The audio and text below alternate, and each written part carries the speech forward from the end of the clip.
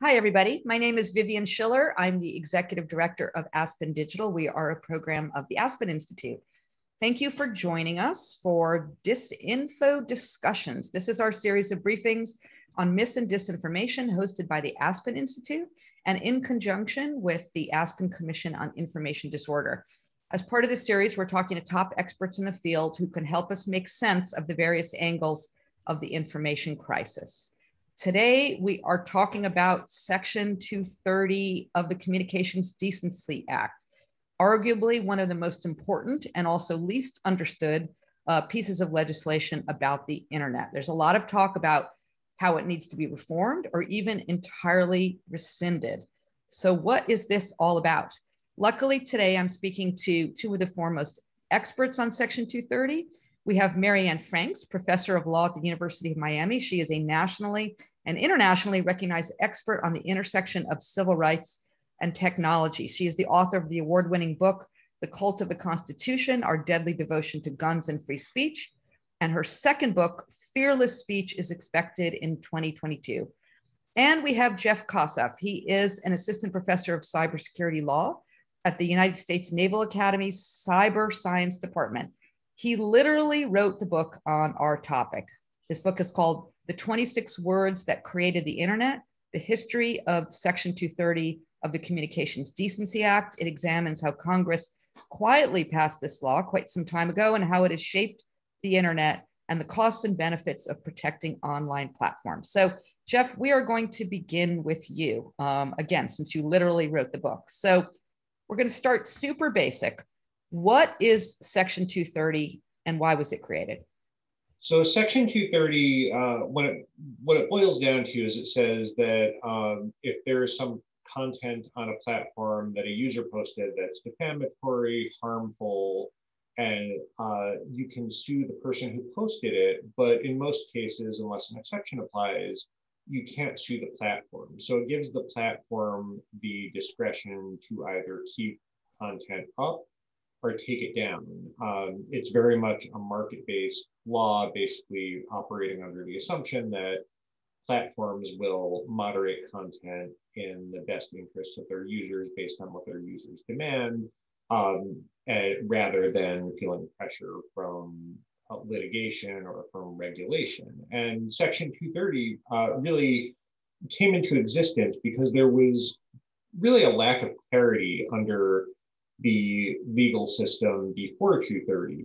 So 230 was passed in 1996, but to understand why, you have to go back before that to what the standard of liability was for online services under the common law and the First Amendment.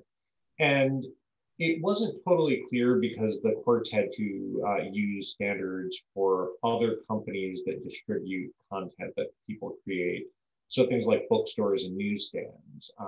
And there was generally a standard that said a bookstore or newsstand is only liable if it knows or has reason to know of the defamatory or illegal content. For online services, that the courts had a bit of trouble applying that in the early 90s. So you have these services that now my students don't know what they are when I tell them about, Prodigy and CompuServe. And they had very different approaches. CompuServe really didn't do any moderation. They had very few user content policies. So when they were sued for defamation, a judge dismissed the case and said, as long as CompuServe didn't know about this defamatory content, it can't be held liable. Prodigy wanted to be more family friendly, so they actually had much more extensive moderation and user content policies. So when they were sued for defamation, the judge said Prodigy does not receive that protection because it took steps to moderate content. So it's more like a newspaper that's strictly liable than a newsstand.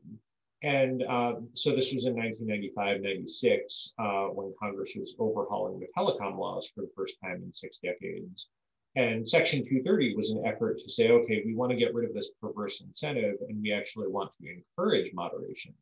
So Congress's real intent was, if we take the courts and regulators out of this and we remove this disincentive to moderation, then the market will really kind of develop an adequate mechanism where platforms get rid of really the garbage and the harmful content based on user demand. Now, obviously, there are some good reasons to think the market has not really panned out the way that Congress had intended more than a quarter century later. But that's basically at least the philosophy behind Section 230. It's let this new industry grow without regulation and litigation. Right. And grow, it certainly has. Yes. And so, yeah, so two parts. They're not liable for the content that users post, and also they may make individual content decisions as they see fit without penalty. Yeah, so there are two provisions. There's the 26 words, which say, you're not liable for content someone else has created. And then there's a second provision that actually 230 got barely any attention in the media, but if anything did get attention, it's a second provision that says platforms are not liable for good faith efforts to remove objectionable content. Now, that's rarely litigated, largely because it's very hard to find a cause of action because of the First Amendment against a platform for making the choice to not allow certain user content. And so it's really been the 26 words of protecting from liability for what they keep up that Section 230 has had a really big impact. Right. Okay. So, Marianne, let's now fast forward. Here we are. It's 2021. There is, it's fair to say, obsession in many quarters with Section 230. Everybody seems unhappy with it for one reason or another, although those reasons seem to vary dramatically. So what's all that about? Why this incredibly intensive focus on Section 230? Well, as you said, there are very different reasons for objecting. So we have to really think about which direction these objections are coming from. So one of them is a bit more long-standing than the other. Let's start with that. Let's start with the concern that has actually been around for a really long time, but not really gotten all that much traction until recently, which is the concern about the part of Section 230 that Jeff referenced as the sort of more serious part, or the 26 words about essentially providing this kind of immunization for anything that you leave up. So the concern has been ever since the 1990s on the parts of those people who are concerned about civil rights and concerned about impact on marginalized communities, to say that what that really says is you platforms have a blank check to do basically nothing at all when it comes to controlling harassment, discrimination, other harmful conduct or content. And you can create platforms that not only are indifferent to dealing with that kind of content, but actually you can create platforms that are going to facilitate, encourage, and solicit that kind of content. And the concern being that that's going to not just make people unsafe, it's not just going to make for an unpleasant experience, it is actually going to mean something counter to what the promoters of Section 230 have always claimed, which is that Section 230 is about improving or facilitating free speech online. The idea being that if you do nothing about harassment, discrimination, rape threats, revenge porn, et cetera, what you're going to get is a silencing of certain communities, a driving out of certain communities. And that criticism has been there all this time and just hasn't been really paid attention to very much, because the people who articulate those concerns have never necessarily been the people in power. They're not the tech lobby, they're not major congressional players, or haven't been until fairly recently. Then you have a very different kind of critique that is a very recent vintage, and it's highly politicized. And that is the critique coming mostly from the right that says, we're actually really upset about the provision that Jeff mentioned that people really didn't talk about before, which is that you are allowed to take things down. So if we want to think about it really crudely as the two parts of Section 230 are the leave up and the take down provisions, the sort of right-wing push to criticize Section 230 is attacking that you have the right to take things down provision. And as Jeff also mentioned, that's a really strange thing to take issue with, because that's actually the part that we didn't really need Section 230 for, because the First Amendment tells private actors that they're allowed to make decisions about what kinds of content and conduct they want to allow. So the right-wing focus on this has been, hey, we don't like the fact that you're able to take things down because we think that there is a bias or prejudice against conservative content.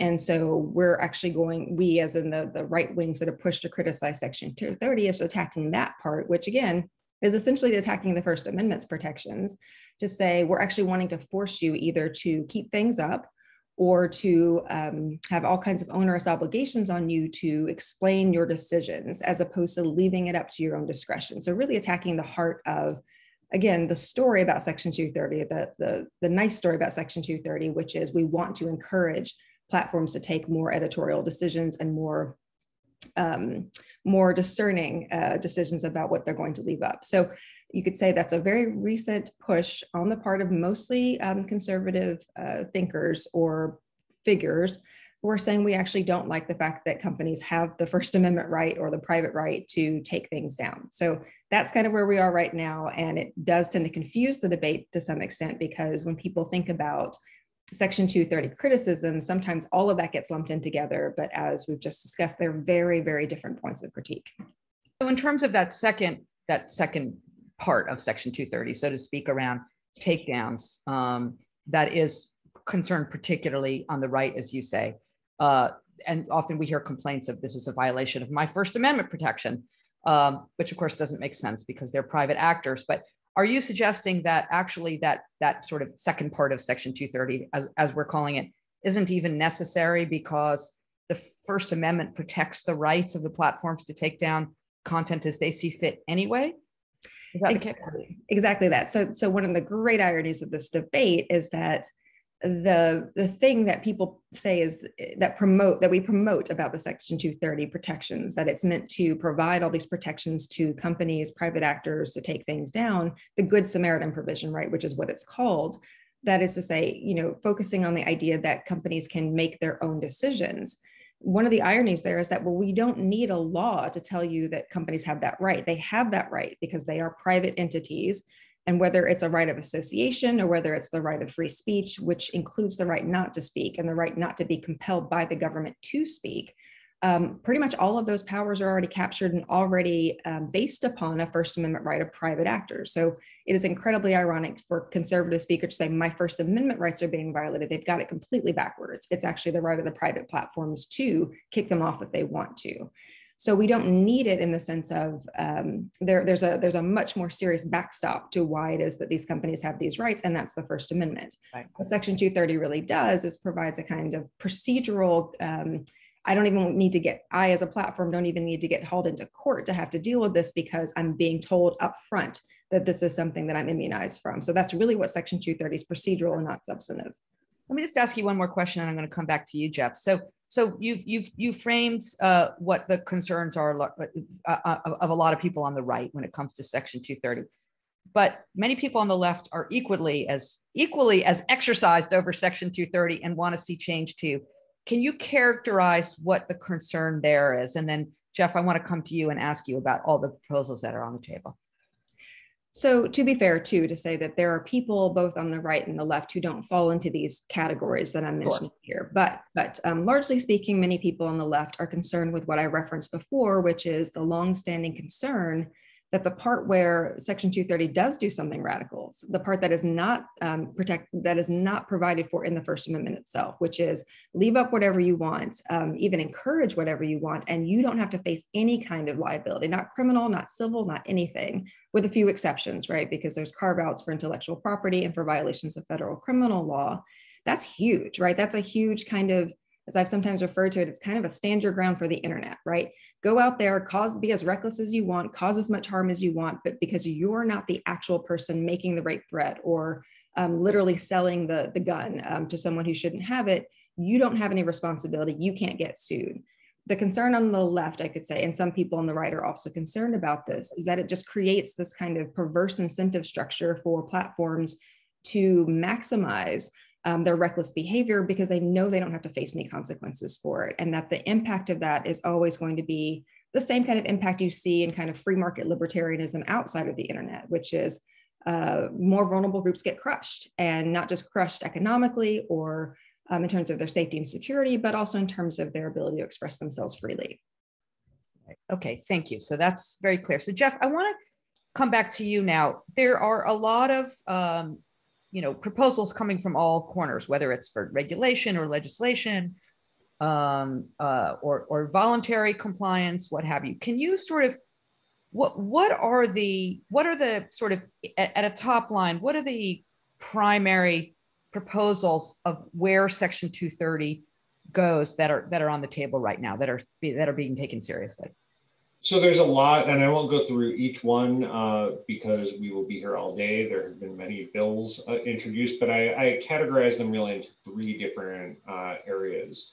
The first, and there's only one bill that really fits into this, is more procedural reforms that gets at both sides of the debate that Marianne was talking about, which is the PACT Act, which Senators Schatz and Thune introduced. So it's a bipartisan bill in the Senate. And it's much more sort of narrower, mostly procedural reforms. So part of it would address some of the conservative concerns about, they think that there are these platforms that are really biased against conservatives with their policies. So it would require more transparency in both their policies for when they remove content and have an appeals process. At least for big platforms, they would have to have phone number that people could call, and those sorts of things. So that would get at that side of the concern. But they also address some of the issues related to harmful content. For example, there was a ruling from the California Supreme Court that says that even if someone has a court order in a defamation lawsuit against the poster that finds material to be defamatory, that the platforms are not, Section 230 prevents the platforms from being required with a court order to take down the content. And so the PACT Act would eliminate that provision of Section 230 protection. It also would make a number of other changes, like allowing right now federal criminal law is exempt. It would extend that to federal civil law legal actions brought by federal agencies. So to expand that a little bit. So it would have narrower issues. So that's much more procedural. There are a number of bills introduced by conservatives over the past 2 or 3 years that would get at various issues of at least trying to restrict the ability of platforms to moderate content. I think there are a lot of First Amendment issues with this. They get at it in different ways, such as say one bill would make Section 230 protections contingent on a finding by a super majority of the Federal Trade Commission that the platform's moderation is not politically biased. I think that would raise some significant First Amendment concerns. So there are other modifications to that second part of Section 230 to narrow down the circumstances in which it applies only to certain types of content removal. That I don't think would frankly have much of an impact because, again, the First Amendment protects this. Most recently, I haven't even seen the bill yet, but Senator Hagerty from Tennessee wrote an op-ed yesterday about a bill that he's introducing that would designate platforms as the biggest platforms as common carriers. And I haven't seen the bill, so I'm not entirely sure how that would work. I think it's probably not a coincidence. This is coming shortly after Justice Thomas issued a concurrence in which he suggested that we consider whether big platforms are common carriers or public accommodations that can be regulated and have a duty to carry people's speech. So there's a lot of proposals like that. And then finally, there are a few bills that get at the other concerns, which are the harmful content that remains up. Senator Warner was the lead sponsor, I think with Senators Hirono and Klobuchar on a bill that creates a number of different exceptions to Section 230 based on the type of claims. So there would be certain claims related to harassment, certain claims related to civil rights, to antitrust, to the Alien Tort Claims Act, and it would also restrict the application of Section 230 to paid content, at least aiming toward the protections for advertisements. There's the Earn It Act. That's also a bipartisan bill with Senators Graham and Blumenthal. That's gone through a few iterations, and the most recent version of it that was introduced last year would create a commission. It's really focused on child sex abuse material. It would create a commission for figuring out how to fight child sex abuse material distribution. And then it would also say that Section 230 doesn't apply both to federal and state civil lawsuits related to child sex abuse material, as well as state criminal enforcement. So those are the types so there's a lot. A lot of different proposals. I talk with members and their staffers pretty regularly, and I'll just say that depending on who I'm talking with, it's like being in a different world. There's some people who are really, really concerned about what they see as unfair. What they see in their worldview is, and I mean, it's a legitimate concern that we provide this massive protection that is unprecedented to this big industry, and they think this big industry is biased against them. And when I try to talk to them about, well, if you get rid of 230, you're probably going to have more of your content taken down. For them, it's an issue of equity. But then you have a equally vocal group, and this is the side that I sympathize more with, because I think it's a real problem, which is concerned about the harmful content that stays up, and the fact that the platforms have not been using this real tremendous power that they've been given in the best ways to help society and protect people. And depending on who you talk with, there's a whole different level of support for particular proposals. But I don't see anything that has a consensus or where people are crossing over and saying, yeah, even though I share the opposite concern, I think this bill is good. It's really kind of a fractious debate right now. Is there, because this series of briefings that we're doing, like we're doing with you right now, focuses on harms and solutions specifically around mis and disinformation, is there anything in any of these proposals, or any of the viable proposals, or anything that would help solve for misinformation, false information, untruths, call it what you will, on these platforms? Does Section 230 or any of the proposals about reform to Section 230 have any impact on that? Or is it really mostly about sort of directly harmful content to communities, or incitements to violence or abuse, et cetera? Go ahead, Jeff. There's nothing directly, and I mean, I think the problem is, and again, some of the problem really on both sides is that you run up against the First Amendment. So when you're talking about misinformation and disinformation, it really depends on what it actually is and whether there's a cause of action. Now, I think a lot of the misinformation and disinformation, as we've seen with some of the recent lawsuits that have been filed regarding claims about the 2020 election, is that there is some misinformation and disinformation that's also defamatory. So I think when talking about the PACT Act, for example, if there's a court order saying that something's defamatory, making it easier to get that taken down, that might help at the margins with some of the misinformation and disinformation. But again, the problem is you need to figure out what the cause of action is, and then you can see how a 230 change might fix that. Marianne, what would happen? There have been some, including then candidate Biden on the campaign trail, I recall very distinctly because I was surprised, who suggested we should just eliminate Section 230. If Section 230 magically was undone tomorrow, what would happen? What would the world look like? What would the internet look like? What would the platforms look like? It's a bit of a leading question.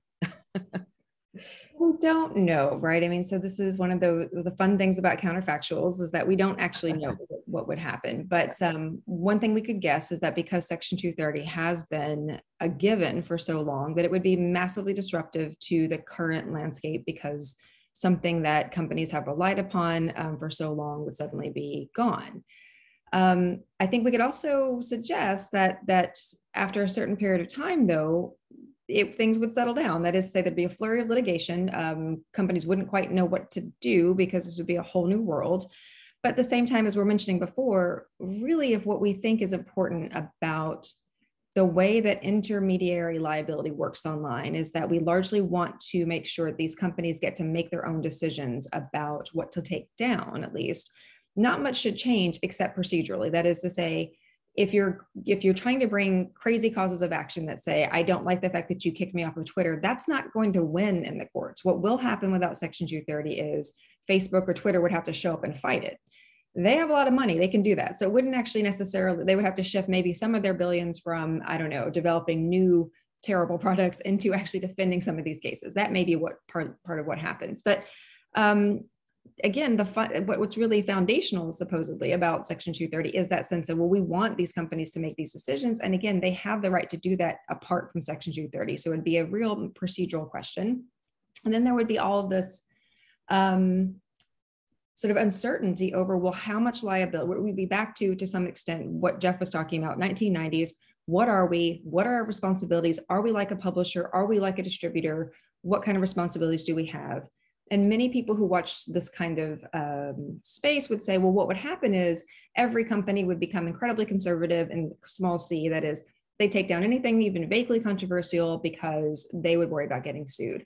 I don't think that's right. I think that these companies they're businesses, right? And companies outside of online companies get sued all the time. And what Section 230 going away would actually do is kind of put the tech industry on the same level, right, as other industries, which obviously it's not quite the same because the tech industry deals a lot more with speech, which means that we're in a much grayer area for lots of liability questions. But it's not as though employers don't have to worry about Title VII liability and schools don't have to worry about Title IX liability, or there's lots of industries and basically everyone, apart from tech intermediaries, has to worry about getting sued. So tech companies have to worry about getting sued. They'd also continue to worry about making money, and they'd figure out a way to make that happen. And your big players are probably going to be fine because they are more powerful than, basically many governments at this point. So would it have an impact on them? Yes, but mostly in terms of maybe slowing down some of their other production and actually having to figure out how much they want to dedicate to legal resources. Would it crush entering businesses that are trying to make their mark on in the realm of the internet? Maybe. That's again kind of a conventional wisdom idea, is that it would crush the smaller companies. The smaller companies are being crushed right now, though, because in part, Facebook, Twitter, et cetera, one of the things we can mention that's a bipartisan concern is that we're worried that they're so big. We're worried that they have so much dominance and influence. Well, part of the reason why they have it is because they don't get sued. Part of the reason they have it is because they don't have to dedicate any resources to worrying about getting sued. So they became the massive entities that they are, partly because they've gotten this kind of bump. Would a new world in which Section 230 didn't exist mean that they would continue to take the lion's share of all the resources, or would it actually potentially open up a space for a small company that isn't trying to deal with billions of pieces of content, but actually wants to do good and responsible moderation? Would they now have a chance that they couldn't have had under Section 230? Maybe. So I think we just really don't know. I want to just have a follow up on something that you said just a moment ago, and then we're going to move into our closing question. When we talk about the focus on Section 230, when there's a focus on it, mostly tends to deal with Facebook, YouTube, Twitter, the big guns, big tech. But Section 230, depending on your point of view, either empowers, enables, protects many other online organizations as well. I mean, from a Yelp with user reviews of restaurants and services, or an Airbnb, or frankly, news publishers as well who have comments from users. What would be the implications? What are the implications of some of the changes that we're looking at on those organizations, and would they be harmed? They certainly could be. I mean, but we have to be fairly precise about what we mean by harmed. I mean, it's absolutely right and important to remember that we're not just talking about the obvious ones, that it is very often the case that our conversation about Section 230 gets dominated by a Facebook question, a Twitter question, right? We also do need to think about Google search. We also do need to think about all the things you mentioned, right? But when we think about those, we also need to ask ourselves, do we think that we're getting the best possible version of these companies as it is? We think about if we like Yelp, for instance, or if we like Amazon reviews, what are we up to now in terms of the most recent studies, in terms of how many reviews are completely fake, right? You could actually argue that people know less now because there are no incentives to actually make sure that reviews are authentic, or, you know, whatever the case may be. We're just getting flooded with information, and these companies don't have any incentive to do anything but let it all, you know, hang out, right? So could we imagine a better version of this? So would they be harmed? If what we mean is, would they have to put some money towards moderation? Would they have to put some money towards quality control? Would they have to put some resources towards, I don't know, buying insurance against liability? Yeah, they would have to shift their business models. But why would that be bad, right? I mean, that's something we could tell that story about tobacco. We could tell that story about auto manufacturers. We can tell that story about civil rights legislation, right? It's all, or the American with Disabilities Act. Does it mean that it's going to impose costs on businesses? Yes. And the argument is you do that because it's worth it. And if you don't do it, you are quite literally excluding people from spaces and making things really hard for people to use, or actually making them unsafe. So if we think that those things are important, that people should be safe, that people should have equality of expression or abilities to express themselves, should be free from discrimination on the basis of protected characteristics. If we think we're actually committed to that, that's kind of the entire idea behind these really expensive and burdensome regulations that we have for civil rights, and whether or not the tech industry should continue to get a pass from all that. Right. So I want to just move to our last question, which will be which for both of you. So these discussions, these tape conversations we're having are intended to inform the members of our Commission on Information Disorder, as well as the general public. Is there anything about Section 230 that you think the commissioners should know as they prioritize issues and solutions, both for the public sector, the private sector, and civil society? What should the commission be thinking about? Marianne, we'll stick with you, and then I'll give you the closing word, Jeff. So I'd say two major things. One would be that Section 230, even in this discussion and in most discussions, becomes a conversation about speech and about concerns about whether people are going to be silenced, whether there's going to be censorship. And one thing that I think is really important to note is that the Section 230's text has all these references to speech and publishers and speakers and all of that, but a vast amount of what happens online isn't actually speech, or at least is in some gray zone that would, if it weren't happening online, we would consider to be a fight, at least over whether or not that thing is speech. So that one thing we should be looking at is, are we sure that we're protecting free speech values when we're doing things like saying firearms marketplaces can't be regulated, right? So I think a huge part of this is not assuming that what we're dealing with here is speech. And the other part is what I've mentioned before, which is compare it to other industries. Try to think about what would the offline cognate of some of these things be. And again, all the comparisons are imperfect, but analogies are imperfect. They can still be instructive. Do we really want an industry that, or are we stuck with an industry that doesn't get to be regulated, or doesn't have to be regulated because we think it's so unique? Or can we say, look, there are really some parallels here between the way that employers now have to deal with sexual harassment claims, that they have to be preemptive about it, not just that they have to respond to these claims, but they actually have to train their employees against certain things that could violate civil rights. Do we think that the kinds of extended liability that hotels might have for security purposes, right? The whole controversy over, one of the mass shootings that took place out of a hotel window, should the hotel management have noticed the fact that the gunman there kept bringing up several suitcases that no one ever bothered to check? Those conversations where we actually try to get a handle on harm and say, well, it's not just about the last person who pulls the trigger. It's about everything that happens up to that moment that then creates this possibility for foreseeable harm. If we have that perspective and we're sort of getting rid of some of our tech exceptionalism, could we have a Section 230 and an approach to intermediary liability that's actually reasonable as opposed to exceptional? Can we keep in mind the fact that it's not unique to the internet, that people are going to have to take on burdensome regulations if they want to make their products safe?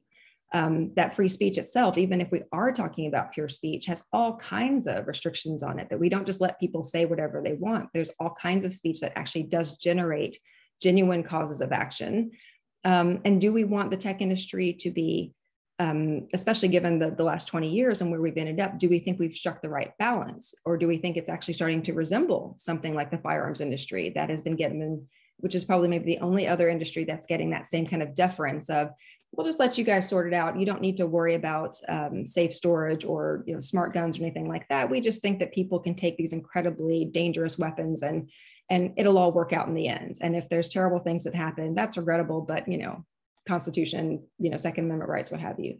Do we really want that to play out in the same way with the tech industry, or do we want to demand something better? And can we demand something better?